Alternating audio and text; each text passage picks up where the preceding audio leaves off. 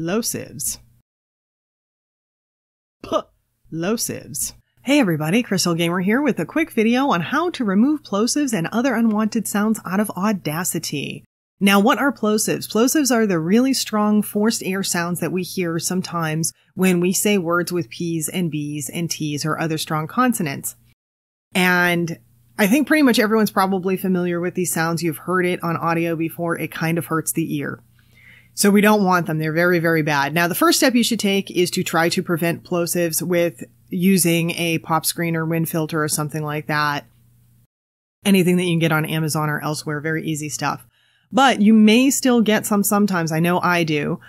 And so if you do get them, you want to know how to get rid of them. So I have a track here that I've recorded. It's a short track. I have purposely made an effort to make some really big plosives in this track. I think this one is the largest one. I don't know if it'll come across if I play it. Let's try it. Plosives. If it does come across, it's really kind of funny because I'm overemphasizing that P so much. But if it comes across and you heard that, fingers crossed, I won't know until I'm done with this. But if it comes across and you heard that, it's really, really over-exaggerated and it's kind of an insane plosive that would really hurt the listener's ear particularly if it happens over and over again when you're listening to a video. You can get away with maybe one plosive here and there, but if it's consistent, people will shut off your video. They're not going to listen to it. So how do we do this? What we do is we highlight the area of the plosive. And I'm going to zoom in, and I'm actually going to show you on this track, I'm going to show you what this looks like, because you heard that one. Hopefully you heard it. Hopefully it came across. But we see what normal waveforms look like. Here's normal waveforms. And here is a plosive. Right there, you get that screwy waveform. This is the one that I played for you, the extremely screwy waveform. So you can actually see plosives. I can almost do plosive repair to a track without ever even hearing the track. That's how much you can see them oftentimes. So what you want to do to remove a plosive, I'll take this one first.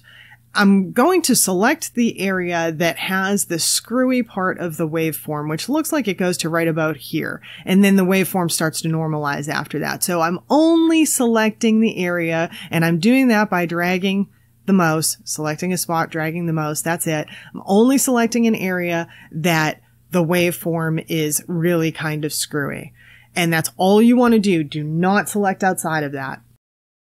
Then go into your equalization. And oh, by the way, the reason I'm saying don't select outside of that area is because you will make anything that doesn't have a plosive that you apply this to sound horrible. So you don't want to do that. So only select the area, then go into effects and equalization like we just did here. And then you should be in either a draw or a graphic mode. If you're in the draw mode, click over to the graphic mode. If you're already in the graphic mode, stay here. What you want to do is you want to drag these down. You want to start dragging this line down, probably about the first 4 down, and then you want to start lifting it up a little bit at a time, gradually. If I can drag the buttons. So what you want to do, and I'm going to do this all here, you want a line that looks like this. And obviously I already have this in here, so I can kind of cheat it. So you want a line that looks like this. Once you have the line that looks like this, click on Save and Manage Curves. And then click on, I'm not sure if this will say name or rename, but the one that you're on should say unnamed. Mine is obviously already done, but the one that you're on should say unnamed. You click on the name or rename, name it to Plosive Repair or whatever you want to call yours. Obviously, I call mine Plosive Repair. Once you're done naming it, click OK again out of this box. You end up back here, and then you can just make sure it selects, you have Plosive Repair selected in your select curve box here. And I want you to look up here and watch and see what happens when I apply this Plosive Repair. Click OK. Look at the difference in that waveform. It normalizes the waveform. That strong P sound, that strong forced air sound is gone. And now I'm going to do that to this too. And we can see this, I'm actually going to select the entire waveform because it's completely screwy.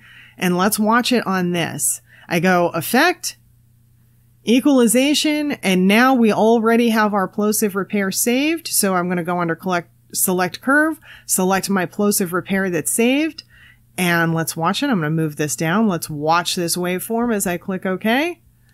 Look at that. What a big difference. Now we can see on this one, let's examine it a little bit more closely. We can see this is still kind of a screwy waveform. It's all taken care of back here. This other end that was all messed up back here is taken care of. But I want to do it. I want to apply it one more time. And this is rare. Normally you don't need to apply it more than once, but every once in a while when you get something that looks really crazy, when you have a really, really strong plosive, you may want to apply it more than once. Again, back into effects, back into equalization, back down to plosive repair. Let's watch it. Let's watch what happens. I click OK. Much better. Now that's going to have a much better sound. And let's try it. We heard it at first. I don't know if these are going to come through, but let's see what happens. Plosives. So you can still hear I have that, I'm saying that strong plosive, that strong p sound, but you can no longer hear that really forced air that would typically hit the ear. And I'm really hoping that came across on the audio. We'll see, fingers crossed. Now you can use this technique as well. This is kind of cool because you can use this technique if you have sounds in your audio where you're speaking. And say, for instance, you have a mic hit or a wire hit or something like that. You can sometimes end up with like a boom sound. I have that happen to me sometimes and I don't even know what causes it, where I have sort of like a low boom sound in my audio. If you use a plosive repair wherever that happens, but only be very, very selective of the area, use it only where the mic hit or whatever unwanted sound there is, and apply the plosive repair, and you may be able to minimize the sound. You won't be able to eliminate it completely, but you may be able to minimize the sound. Now, if you do have something that you want to eliminate completely, for instance, I have this sound in the beginning of this track. What this sound is, and I apologize to your ears in advance, but what this is it's a sound. I hate that sound with a passion. Always remove it out of any of my audio tracks because I really, really hate that sound. If you have something like this that's a standalone, and many of you probably already know this, there is the silence audio button here. So select whatever sound it is you don't want, click the silence audio. And so that can work for anything that's standalone, not while you're talking. But if it's something that's happening while you're talking, you may be able to try this plosive repair technique on it and see what happens, see how it works. So something for you to try anyway. And I think that's about it for today. Hopefully this plosive technique, this plosive repair technique helps you out.